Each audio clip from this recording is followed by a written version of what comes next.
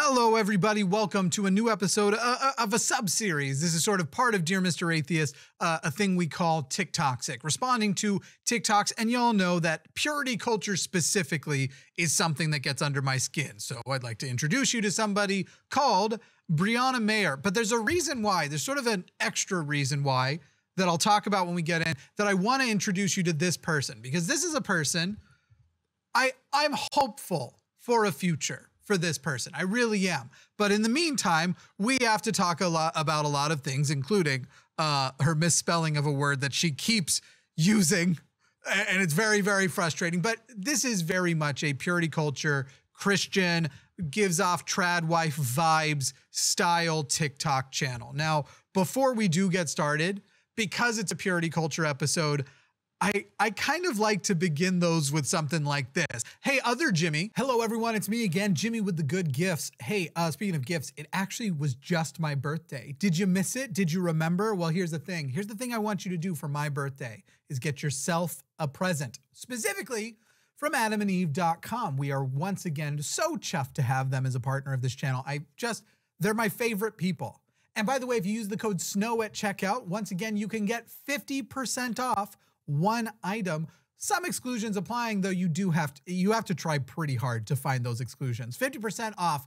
That is a good deal. Plus, they take 20% of their profits to fight HIV worldwide. They have been in the business for over 50 years. I just think they are amazing, and I really love to work with them. They also have 24/7 customer support, free shipping to the US and Canada, and again, 50% off when you use the code SNOW at checkout. For my birthday, won't you just thrill yourself? Go to adamandeve.com and get 50% off. There's got to be those few people who don't know what's on adamandeve.com because we're kind of vague when we plug it. It's awesome. It's the best, but it is, adults only. Okay, adamandeve.com, 50% off. Use that code to check out. And remember, it's actually an amazing way to support this channel and to support the work we're doing by supporting our sponsors. Boomtown. Thank you, other Jimmy. Yeah, it feels good to use purity culture to sell the remedies to purity culture. It really does. It really does in a lot of ways. Okay, back to Breanna. Breanna, I actually don't know the right way to pronounce it. Now, I'm gonna show you multiple videos here. I don't even have necessarily a particular plan for which videos I think you should see versus other videos.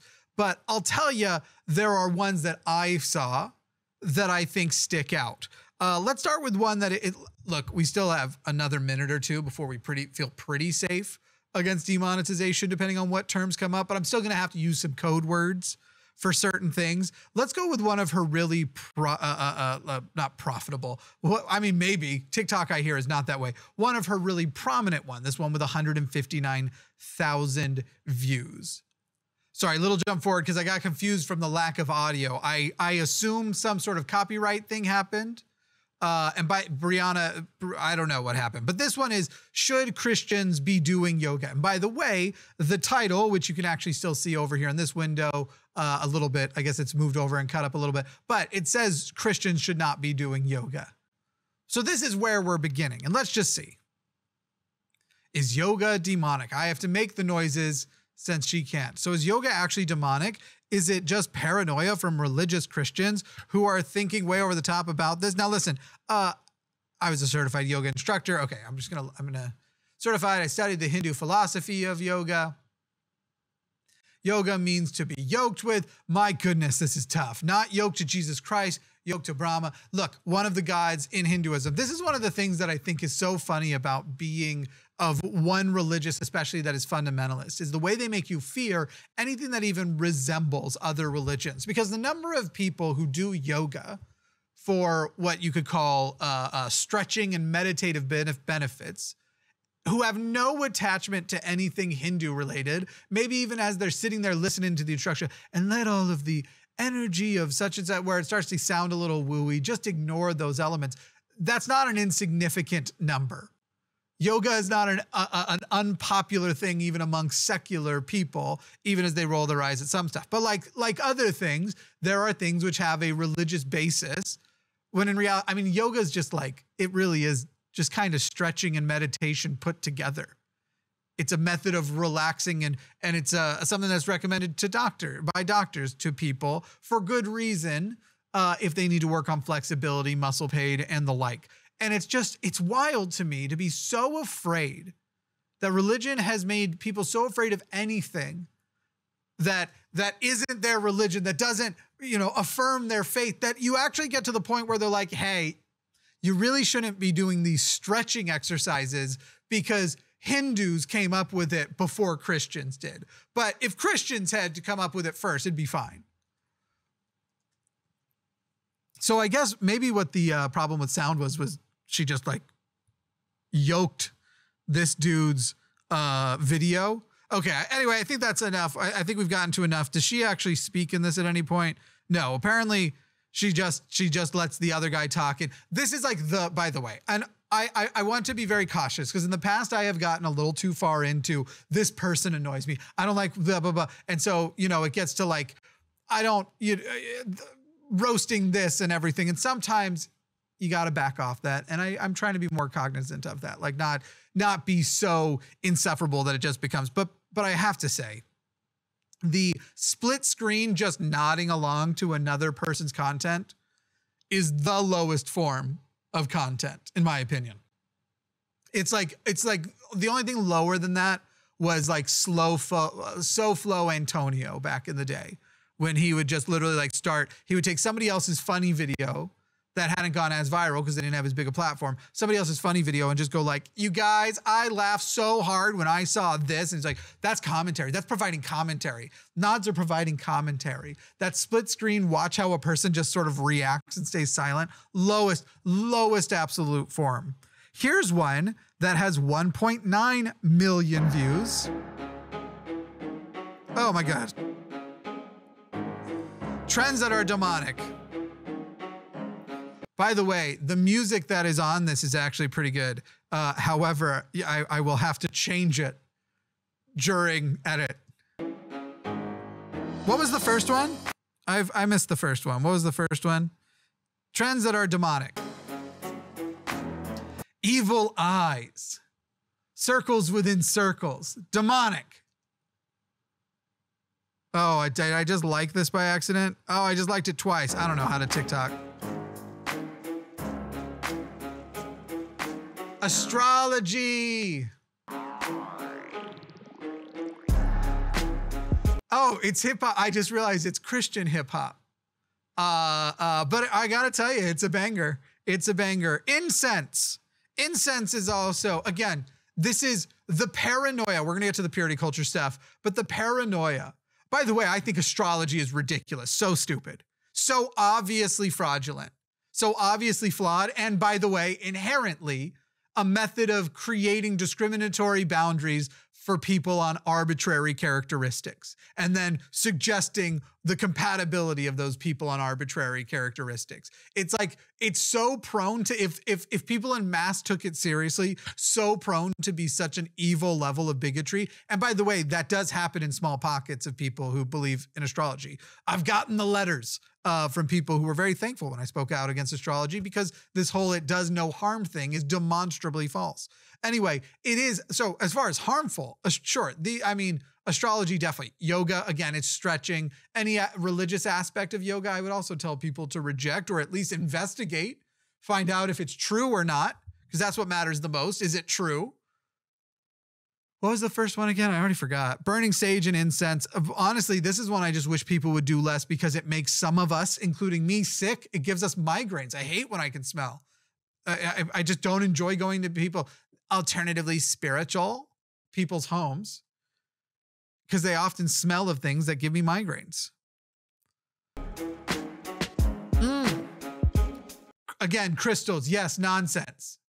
Not demonic, but nonsense. Your paranoia.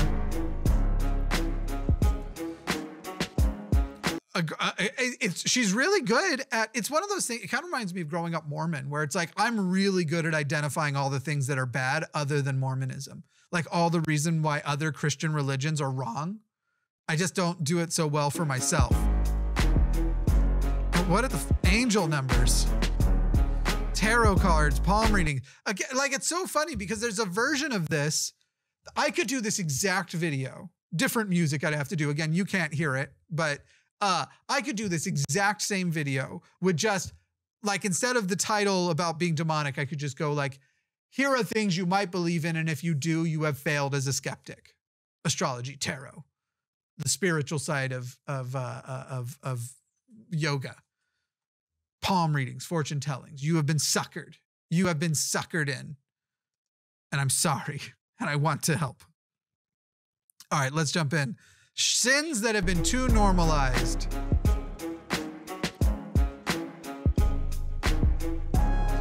Once again, I think I'll have to change the music to music I have license for. She doesn't speak in a lot of these, except at the end where she goes, follow for more.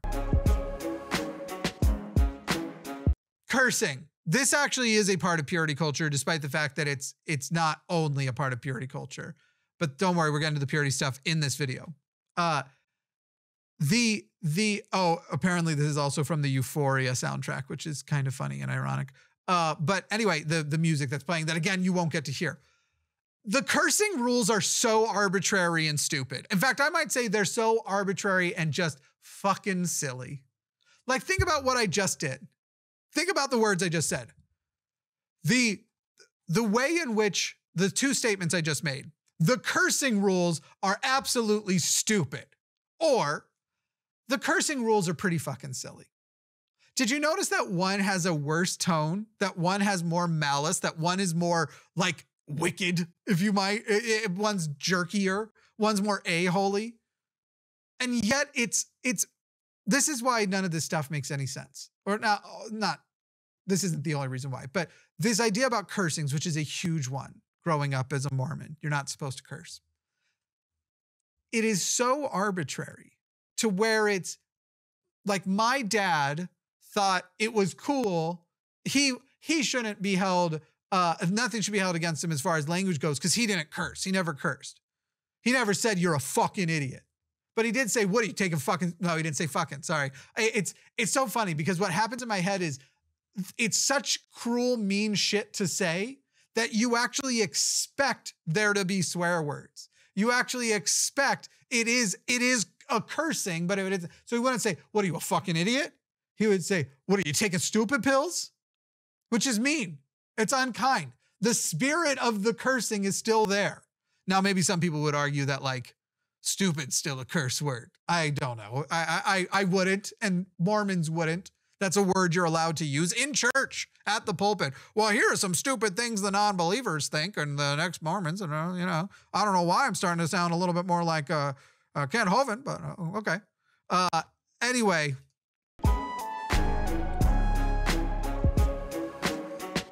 I like how my head bobbing's never gonna match. Also, there's something about like we've already moved on and we have to wait for her to finish her. Okay, this is the one that I was looking forward to bringing up because I've now seen it in a few videos. This is a sin. Bashiburdation, right? And immorality. Because we got to be careful with the words we say out loud on this show, on this channel. It's unfortunate. I don't like it many more than you do, but we got to be careful. It's a thing we got to do. For this is the will of God, your sanctification, that you should abstain from sexual immorality, that each of you should know how to possess his own vessel in sanctification and honor, not in passions of lust, like the Gentiles who don't know God. What's really funny is she has a different episode where she actually justifies that sublating oneself. If you watch the line, you get the inside joke. The line's my call-in show channel that I've been putting a lot of focus in. And by the way, if you're watching this on Saturday, I'm probably about to go live on the line tonight to talk about this news that Donald Trump will probably be arrested on Tuesday. But anyway, so, you might want to go check that out. Go see if you can find it. And she just uses lots of, it's so funny because it's all, this is a sin because of these verses that have nothing to do with it, but tangentially I can say that that's what it has to do about it. Meanwhile, you can make it about nearly anything. You can make it about like enjoying food too much, like having a favorite food. You could turn a lot of these verses into crap like that. For example, now this at least talks about sexual immorality, which is to imply that any act which is sexual, if you're just going to say this means, because it doesn't mention sublating oneself, it doesn't mention that on this verse. So basically it's just going, okay, well, that's a sexual thing. Therefore, it must be sexually immoral to do. Now, by the way, I don't disagree that a lot of religions do mandate by other means. You know, Mormons have a basis that isn't the same as, they don't need the Bible for, because they've got their modern prophets, they think, to make those things clear. They can speak current day scriptures and say, well, that's against the rules because of now. But the Bible does not actually have anything. The only thing you can say that the Bible, the verse that they like to point to is the one where somebody was commanded to impregnate his husband's widow, and instead of impregnating, he pulled out. That pulling out, when commanded otherwise, is a sin. That's about the only thing you can get out of the Bible on sublating oneself. And she is real big on making sure people know that you're not allowed to do that. Oh, I didn't even push through that. Let's see what some of these other ones were. Laziness, slothfulness, which it's always subjective, always in the eye of the beholder. These are the ones that I always worry about, where I'm like, might be some dog whistles coming. Gossiping. Boy, I wish people would take that advice. I really do. I really do. I'm sure there's no videos here anywhere evaluating, you know, somebody else's life. I'm sure nowhere in these videos does that exist anywhere. Maybe it doesn't. Maybe she's not that way. Here's the reason why I kind of have hope for her. And so, Breanna, what I want to tell you is, if you want to have a discussion, I'll do it on air with you. I'll do it live. Because I noticed something, and it's often pretty conspicuous when this happens. Now, listen, I'm not saying the following hypothesis, the following thing could be completely wrong. I might be totally off base, not even close to right. But I've noticed her channel was getting more and more successful. If you look down here at the bottom and you get higher and higher, she is doing better and better. The views are crawling up, and then she's hitting things like millions of views in some. She's hitting things like over 10,000 consistently. She's putting more out, which, by the way, means she's getting more responses, and there's going to be more people taking issue. And I just noticed this. Maybe it means nothing, but sometimes it does. If I watch her most recent video,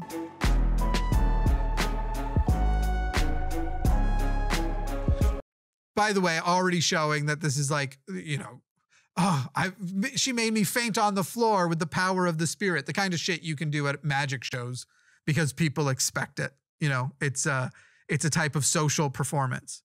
But the thing that I noticed about this video, I don't know why I collapsed that when it was not time yet. Look at the date on that. It's probably hard for you to see. February 17th. We're now at March 18th. She went from posting pretty consistently February 10th, February 9th, February 9th, February 8th, February 7th, February 7th, February 6th, February 6th, February 5th, February 4th. Here are 3 ways to open doors to demons. I do want to finish this video. Let's do that one here in a second. I keep hitting the wrong buttons. It's been a while since I've done this show. It's just the dates, they abruptly stop about a month ago. Exactly a month ago, I think. A month and a day ago. A month ago. You know, February 28-day month, all that. Anyway, it's about a month ago. They abruptly stop. And that's conspicuous to me whenever I see this happen. And I think you're going to actually see on this channel soon some conversations and stories with people whose faith has either changed or they're deconstructing, or they've gone different places.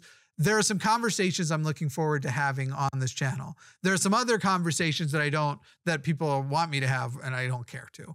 But this is a reference to getting swamped by ex-Mormons on Twitter who think this guy that I've already humiliated in an episode deserves to be platformed by me.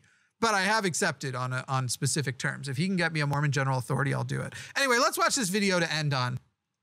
Number 1 is getting drunk or high. There is a reason why it's called wine and spirits. This is one that's always weird to me. Is Breanna Mormon? No, because no, she's not, because we saw the revival stuff they were doing in that coffee shop. That's not even just not Mormon. Mormons would say that that's like demons or satanic spirits fooling them. Not even just that, like, it's a psychological phenomenon that can be explained away, because Mormons won't start going down that route because suddenly you have to start pointing their direction. But wow, there's so much overlap with her and Mormonism and their brand of purity culture, their brand of keeping yourself clean and all that sort of shit. There's something about that. Anyway, Jesus drank wine. Alcohol is like a big part of the Bible. There are also historians that are reevaluating and giving pretty compelling cases for there being high uses of things like psychedelics in early versions of the church. Not Mormonism too, but other Christian traditions as well. So it's really interesting, this whole thing of like alcohol and spirits. By the way, alcohol saved the humankind, as Ken Ham might say, or Kent Hovind. They're kind of humans, okay?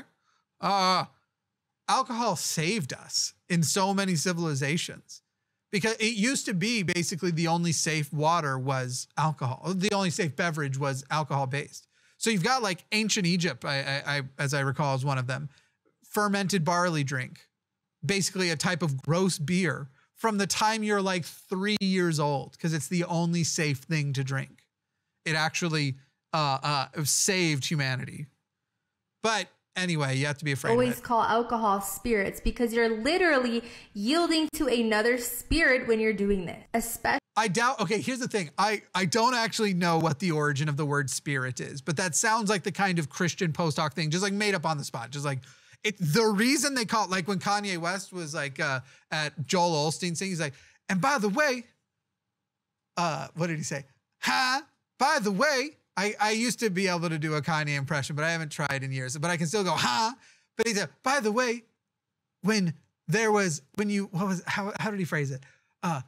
Strip clubs are sex trafficking because at the end of the night, they ask, how much traffic did we do? I just throw in and you know it's Kanye. How much traffic came through the doors? Wow, that's sex traffic. Like, that's the kind of stuff these people do. And I'm not going to bother looking it up. It just seems to me that it's very likely because you're literally in a different spirit. I can't even prove the spirit exists. But here we are. This is the thing too, with every single religious person we have on this channel, every single one. It's the same challenge to all of them. Would you just prove it? Would you just prove it with a good way that you can exclusively prove it? Because there are those who are like, of course I can prove it. All you have to do is this process. And it's the same process for every religion.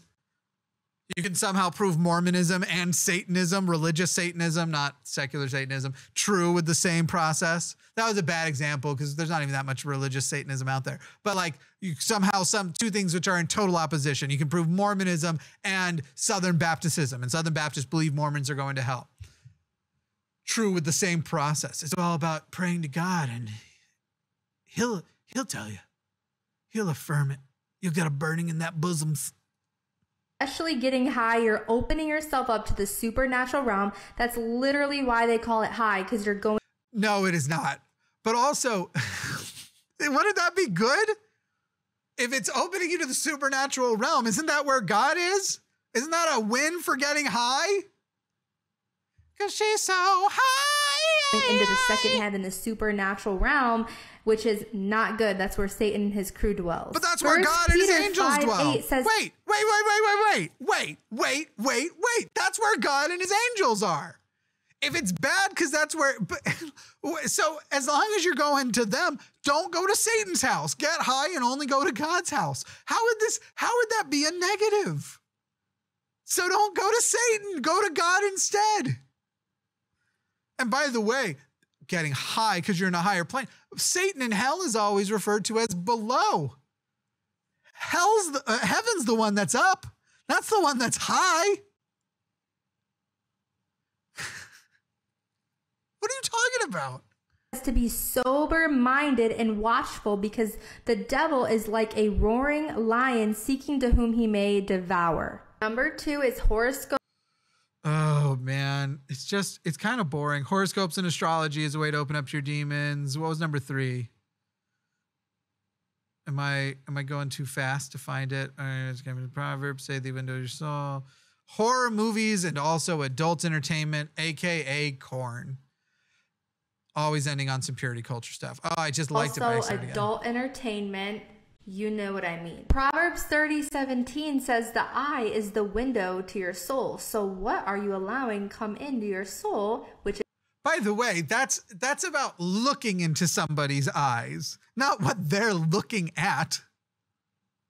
Is an open door to the devil. If you're watching evil things, of course, evil is going to be able to come in. Ephesians 5:11 says, take no part in unfruitful works of darkness. Okay, here's the thing. I feel like my summary of her stuff is, it is all cliches. It's cliche after cliche after cliche. You should see this video she has. This is the things found from real life in the Bible.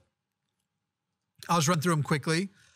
Nails from the cross. They've literally never been proven to be from, quote unquote, the cross, the one that Jesus was on. Lots and lots of people have been crucified, and wooden nails may have been repurposed in other construction, but the cross, no. And here's like why it's like the most shallow levels of evidence. She's literally still quoting the burial shroud, the Shroud of Turin. The thing that has been thoroughly debunked. The person who made it up admitted to making it up. It is a scam. And that's been acknowledged by many religions, by the way, who are many Christian sects who don't deny scientific realities and the tests that they've done on this thing. The thing is a scam. It was a purposeful scam. The tomb Jesus was buried in has never been confirmed. We found a tomb. Well, this will be Jesus's then, of course. Who said? Todd. Why does that matter? Todd talks to God. Oh, God's Todd. Yes, Todd talks to God, and God said, Todd, this here, that's the tomb. So the tomb Todd talked to God about, Todd's tomb, well, not Todd's tomb, God's tomb, when God came down in the form of as Jesus Christ. God talked to Todd, and it was the tomb. There's no, again, this is things found in real life. None of these verified, and some of them actual scams. The crown of thorns, scam. But anyway, follow for more. But then she abruptly stops. I don't know why she abruptly stops, and I'd like to know. Breanna, maybe it is, May or whatever, however you pronounce it, reach out. Let's talk, you and me. If you're deconstructing, even better. If you're not, let's have a conversation. Let's do it on this channel. We'll split the screen. I'd be happy to. You have a growing platform, and I'm sure that you care whether or not what you believe is true. And if it is or isn't, either way, what the impacts of your words are on people who do or don't accept your beliefs. And so let's talk about it. Let's talk about those things. There's a hashtag revival is now in the last video I showed you, but I kept reading it as revival I snow. And I was like, wait, did she predict I'd be coming here? I've revived snow. That's it. That's all I have. AdamandEve.com, use the code SNOW at checkout, and I'll be live on the line almost certainly tonight talking about this whole, well, the country's about, it's probably over. You know, the country's probably over. No. This is a good thing. Maybe. It could be. We'll see. But all that stuff at the end. I'm Jimmy Snow. This is Dear Mr. Atheist. Thanks for hanging out. Patreon.com/Jimmy Snow. Or no, Dear Mr. Atheist, it's something. There's links in the description. And come over to the line. The line is where I'm doing shows all the damn time. And send me some religious people. Get your friends to call in. Let's have those convos. They'll be as long as respect is given, respect will be respect. What did I just say? Expect respect. As long as the respect, we will always show respect to those who show us respect. Those who try to shout us down or lie, doesn't go so great about them. But let's have those convos. Send me them peeps. I feel like the last few sentences, my brain is. The episode really probably ended like 3 minutes ago as my brain turned to mush.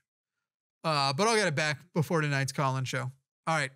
Snow at checkout, AdamandEve.com, 50% off. Counter purity culture with, I don't have a good pun to go here. So fade to black.